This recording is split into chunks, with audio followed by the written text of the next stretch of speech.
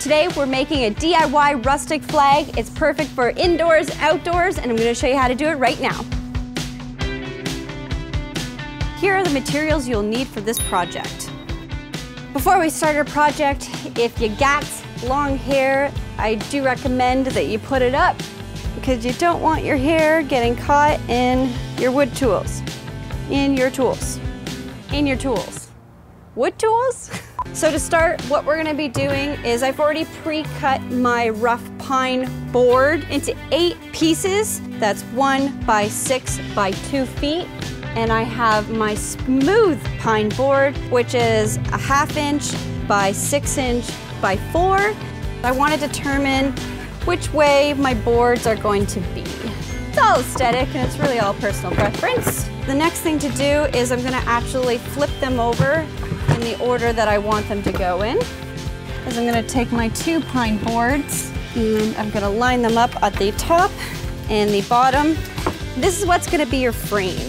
So using a Robertson drill bit, I'm going to be taking a 1.5 inch wood screw and I'm going to be screwing these bad boys in. This part doesn't need to look beautiful because you're never going to see it. It just needs to hold the board. She's beautiful! Let's paint this bad boy. What I'm going to be doing is a dry brush technique. I'm actually going to stick the brush just the tip and I'm going to remove a lot of the excess onto this plate. And then you're just gonna start to dry brush it on. And this is what's really gonna give it that weathered look. This is a crimson red. It's beautiful. Ah, bees! Woo, this looks sexy. Are we allowed to call a project sexy? Because I am. I'm gonna call it sexy. Let's start our white section. Oh, Canada. We're all done painting. I'm gonna set this aside, let it dry, and we're gonna move on to our maple leaf. I'm using a stencil that I've created. You can also find the stencil on the Coral blog, and while you're there, make sure you subscribe to Coral.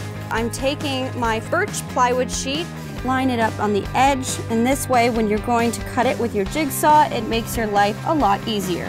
I'm just going to trace out my leaf. Ta-da! Maple leaf. I'm going to drill with a 1/2 inch drill bit and I'm going to create holes on all the little points of our flag. Okay, so my holes are cut, so now I'm ready to use my jigsaw. Make sure your project is clamped down if you're doing this alone. Let's start. And here's a perfect example as to why I drilled a hole in the corners, because now it's created my rounded edge, so I can just start forward. Oh yeah, Like favorite. I'm gonna just sand it down a little, especially around the edges. It's time to paint it. Once again, I'm gonna do our dry brush technique. Oh, this looks so good. Let's let that dry. It's not gonna take too long. Oh my God.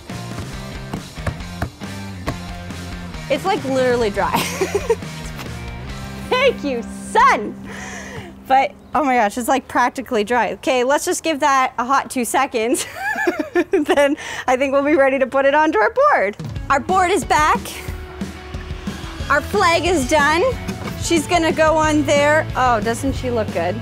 We still have one step before we attach our maple leaf, and that is to sand this baby down. Let's get going. I'm gonna use a 80 grit sandpaper on my palm sander, and what that's gonna do, it's gonna start to lift up some of this paint and really smooth out the board. If you're unsure how to use a palm sander, Justin does a great how-to walkthrough, and I've linked it in the description box below. So let's start. You wanna make sure that you're going with the grain of the wood, and here we go. And now it looks like it's been sitting in a barn for 100 years and you made it all yourself. We're just going to line this up right in the center there. How awesome does this look? I've clamped the leaf and what I'm gonna do is drive screws in underneath to hold it together. Okay, and there you go. Your very own DIY weathered Canadian flag. Sorry the video's over, but subscribe for more. I'll see you next week. Oh, Canada.